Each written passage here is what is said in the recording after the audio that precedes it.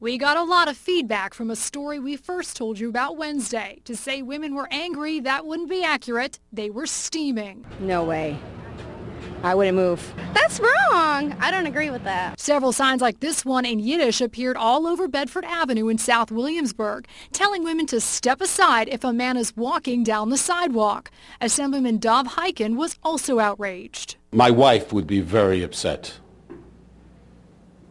And she's a religious woman. Hasidic men and women on the street wouldn't talk to us on camera, but told us the sign was to help remind men to respect women on the sidewalk, supporting old Orthodox traditions. And we're back, and those signs are down. But it's not what you think. It's not about the content of what the sign says, but actually the law. That's right. It's illegal to post signs on city trees without permission. It was a great story that you brought to everyone's attention, and I'm happy that it was resolved and removed from those trees. I think it's wonderful that they took it down, for sure. And congratulations for covering it and sharing that. Women seem pleased the signs are now gone and everyone has equal rights to sidewalk space. I'm curious, what did your wife think of the sign when you showed her? Because you said you were going to show her. What did she think?